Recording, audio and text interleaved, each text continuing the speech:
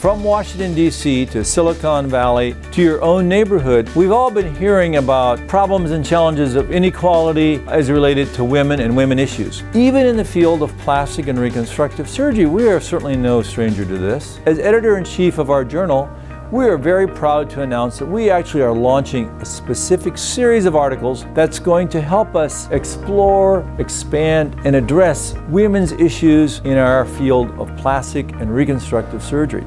We begin with a framework from upcoming months-long series with a look at the history of the male-dominated profession and then talk about specific issues facing female plastic surgeons today. We will also take a closer look at the leadership gap in plastic surgery and how we can melt the so-called plastic ceiling and break down some of the inequalities in this area. The authors propose several strategies like public relations campaigns, mentorship opportunities, and even criteria for equal pay and institutional family support and education on unconscious biases.